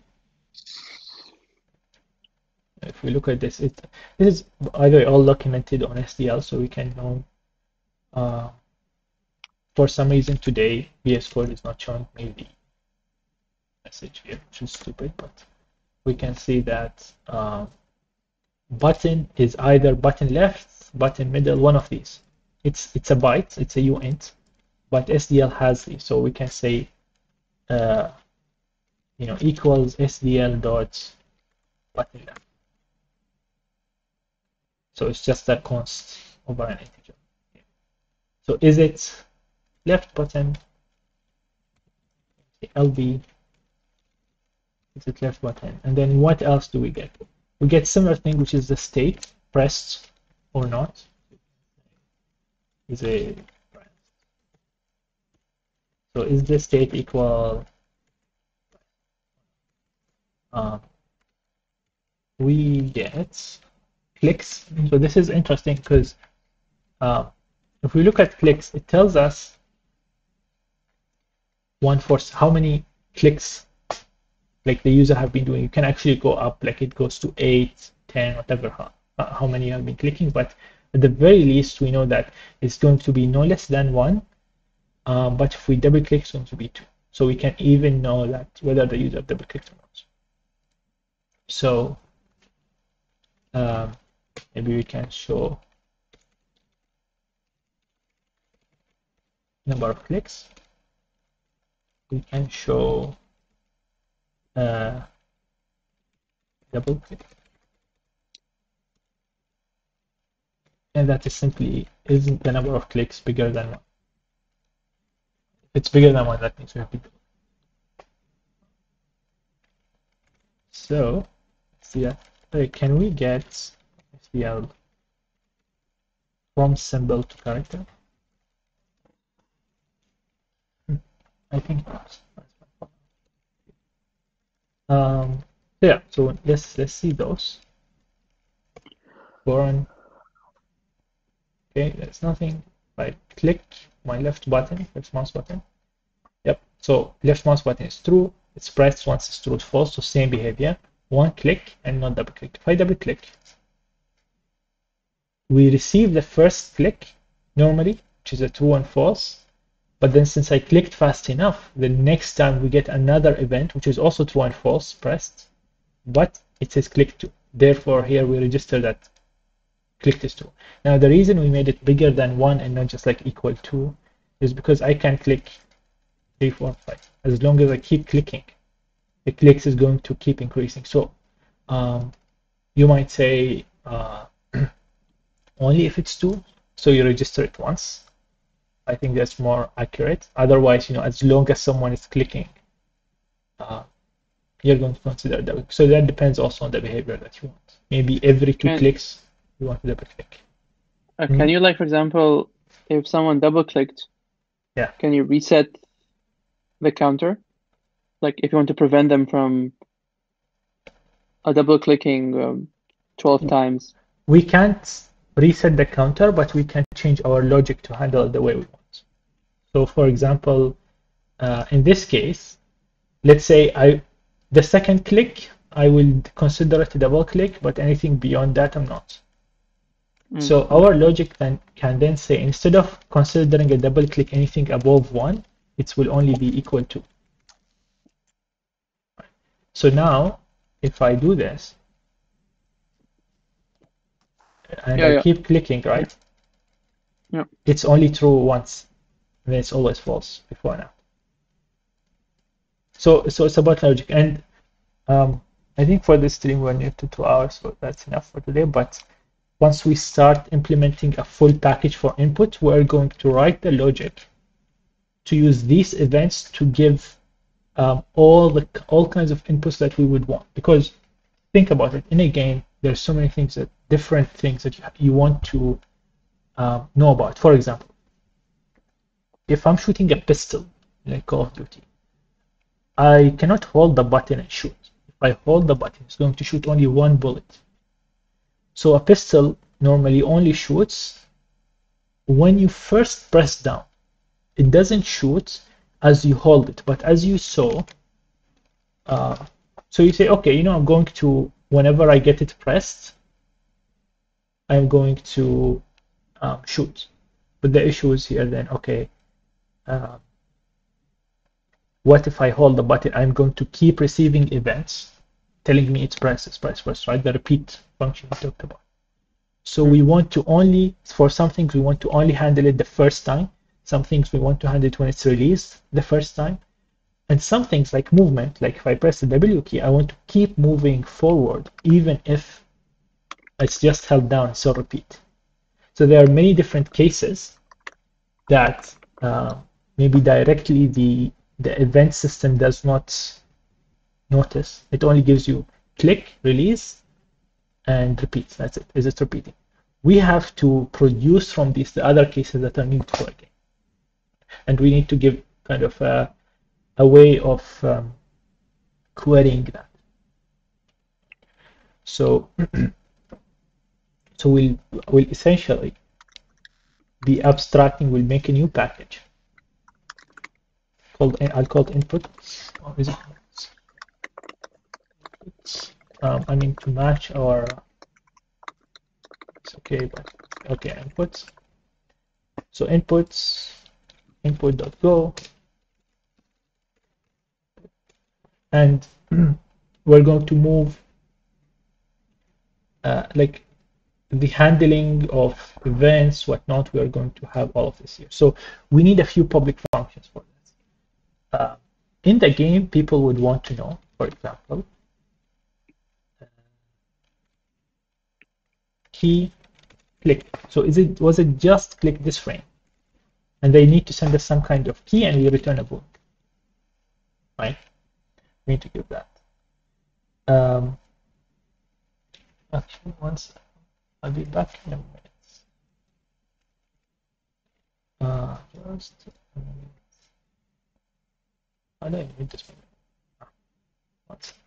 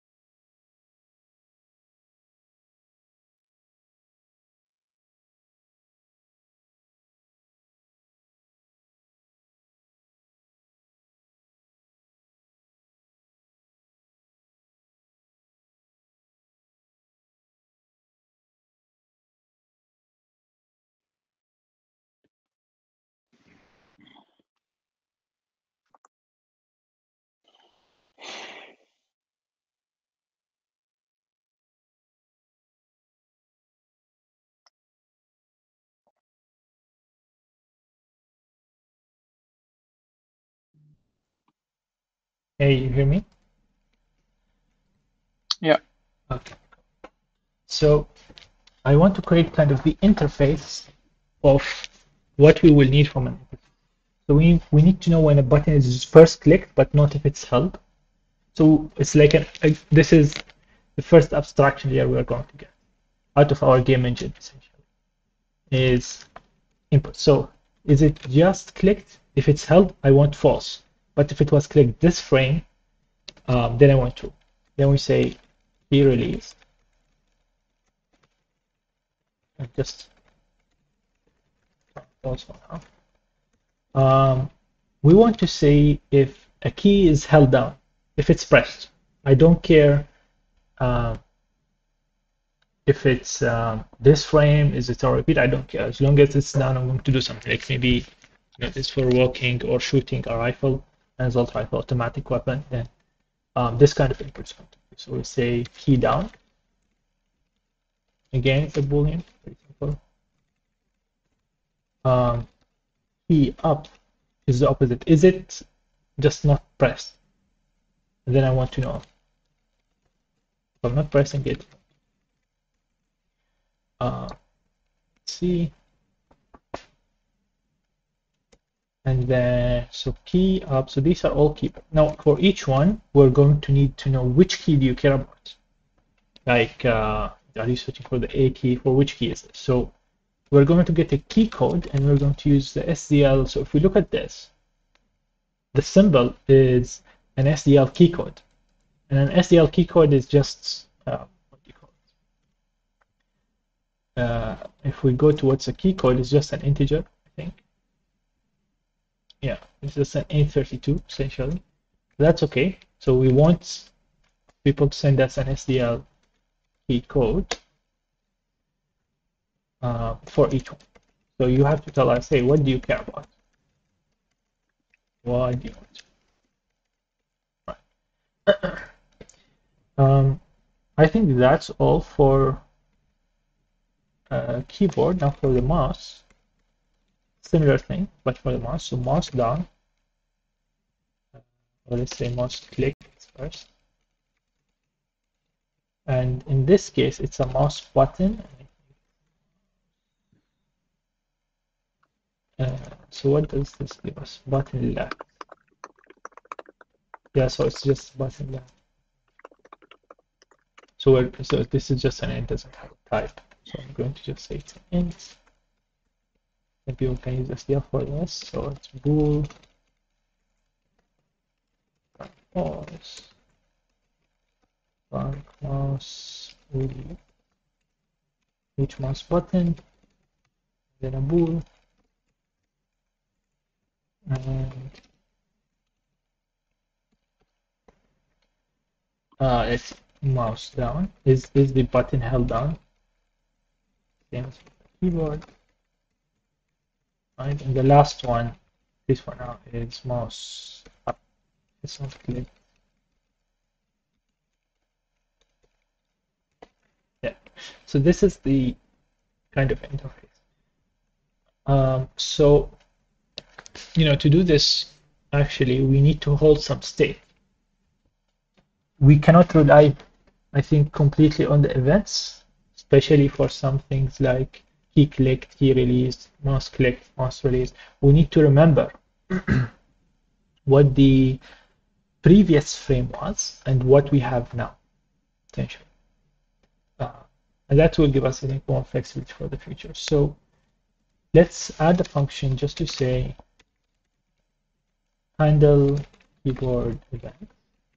So when a keyboard event, the main game loop is going to notify the input system that, hey, something happened.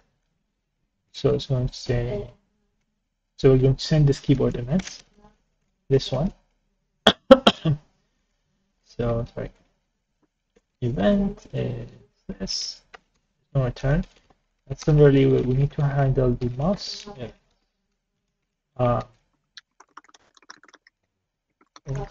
This mouse event is going to be a mouse button. So let's see. So what do you want to do? Let's store. So we want to know if the key was clicked, and we want to know what the state is and what was previously. So we need some kind of memory. I think since we are kind of looking up by the key code, I'm going to use a hash map. So let's do key map. Let's make a new map, and it's a map of, so the input, the lookup is an SDL key code, and let's make a type, a struct. So we're going to, yeah, so let's see, that's the key state. It's just an internal state for now. So the state is going to tell us, okay, what's the key code? Key to the SDL key code. We want to handle some states from that. So let's implement one of them. So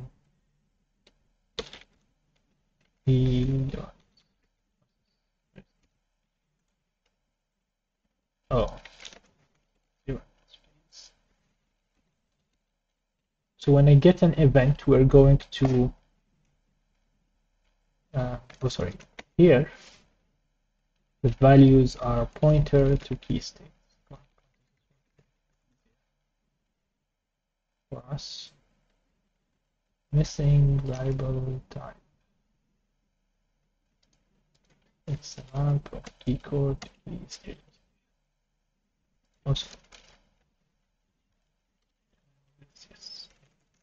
So we have our map. We look up by key code, get the key state. So if we get something, so we say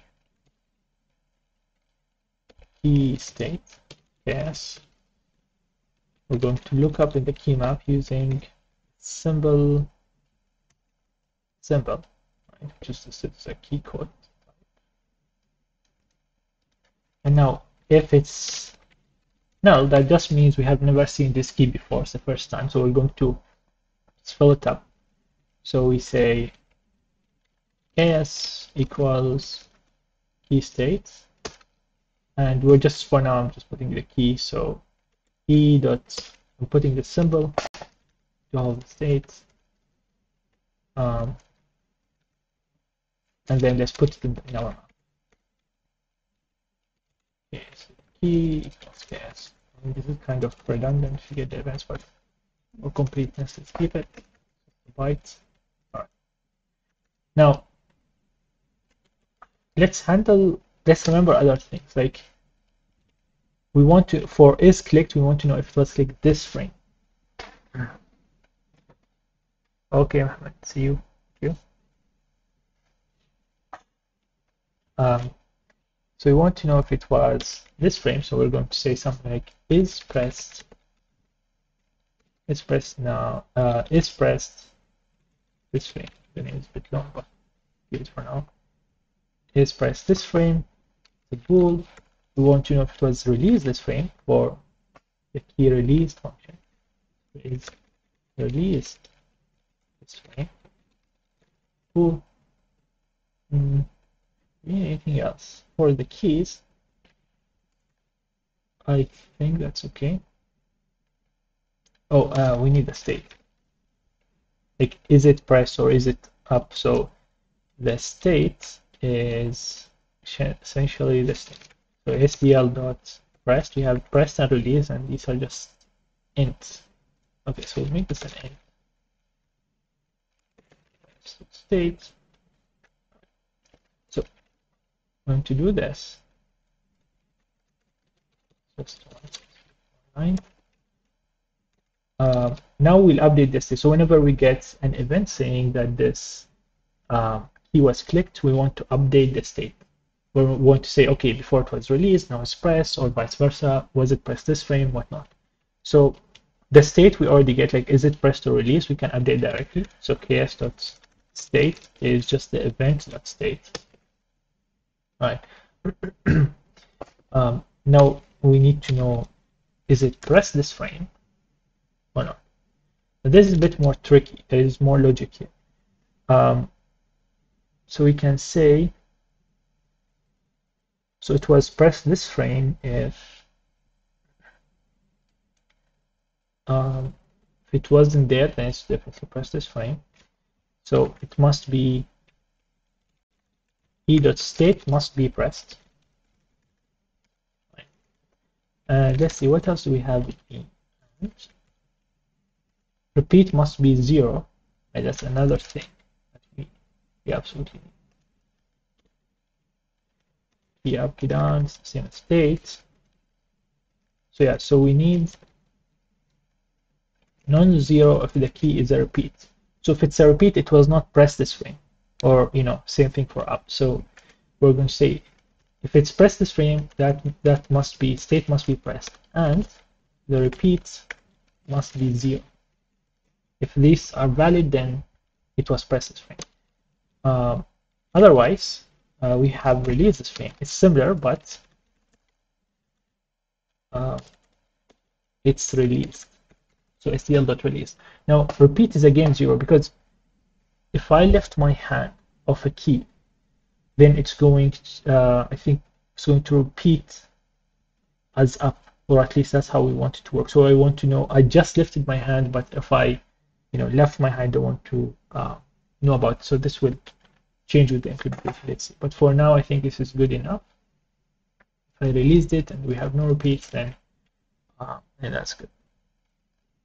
Okay, I think when you release, repeat is always a reset, so potentially we can remove this. But must be this frame.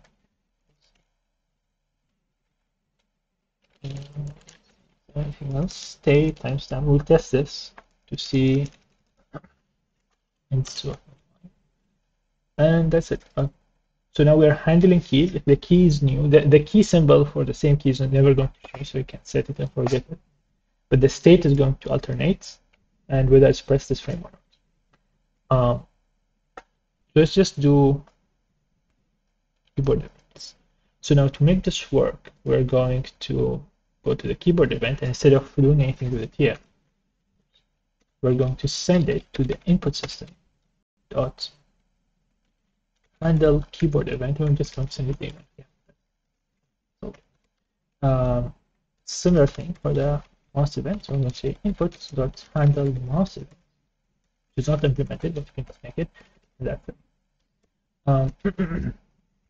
Now these become a bit easy here because it's just looking up this. So is the key clicked? It's very easy. We just look up the map with the key code that you got. If we don't have it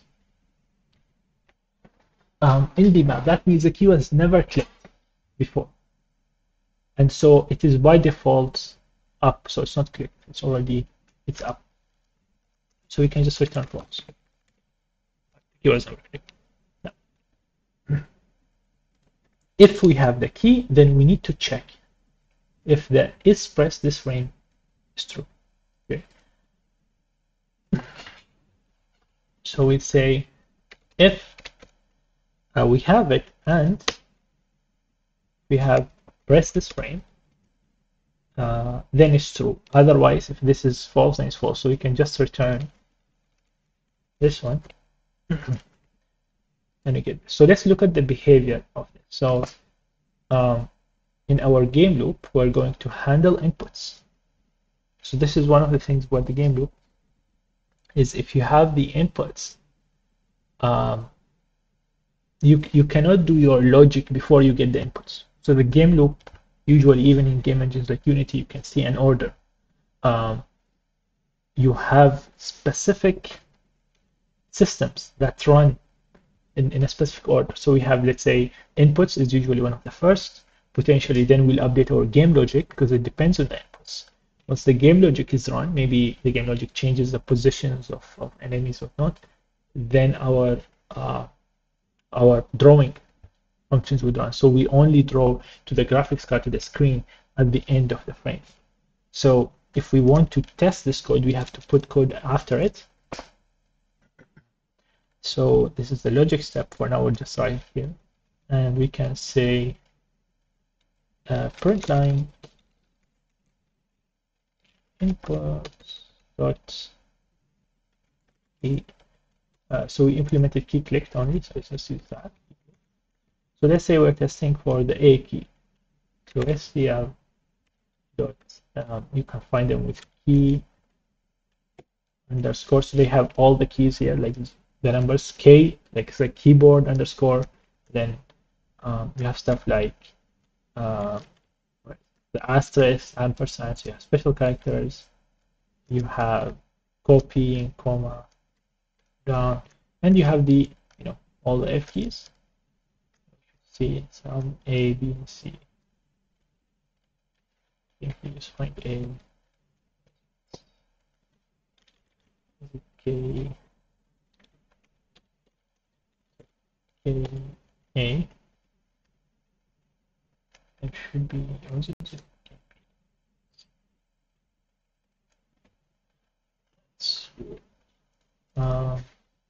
A. This one's Z. Okay, K and this one's Z. A should be there. Okay, it's there. It wasn't showing me. I guess code is active. So if it was just click this frame, this must return true. Otherwise, we need it to return false. So let's test this behavior out. Okay, we crashed. So input line 40. Let's look at that. Input line 40. That's right. It's not null. Oh, sorry. It is. It's null. If it's null, then it's false. If it's not null, then cool. So it's false, that's correct. I'm not clicking. I click once. We have null pointer. Null pointer 3. Okay, go 24. Are we sending null keylets? Okay, it's fine. Again, flip the sum. It's null. It's null. Yeah.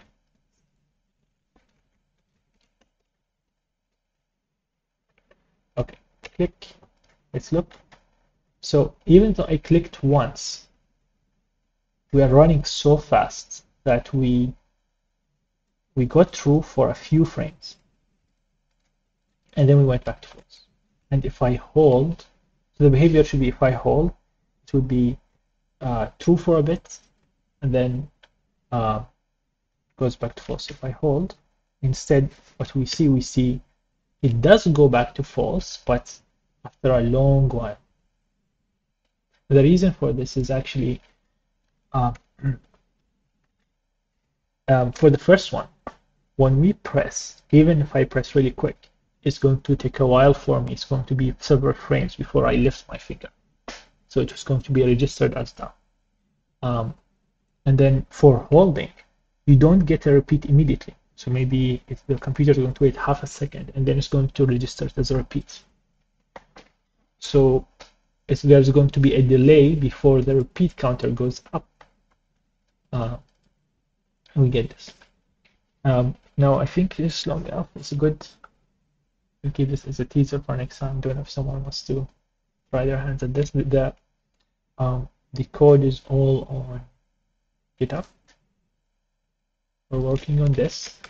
We're doing on the stream branch. The dev is a bit more ahead, but everything on the stream we're doing here.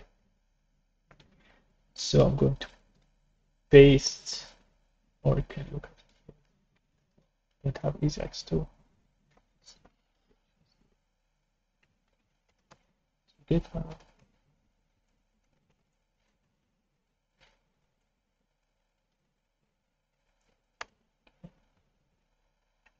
Anyone wants to follow? You can use this branch.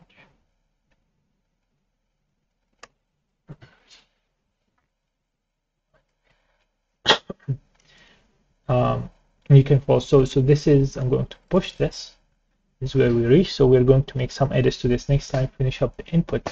Once we have the input system done, we can start playing with OpenGL. It's going to be very interesting. There is a lot to learn and cover in OpenGL, shaders, writing shaders, which is GLSL programming language.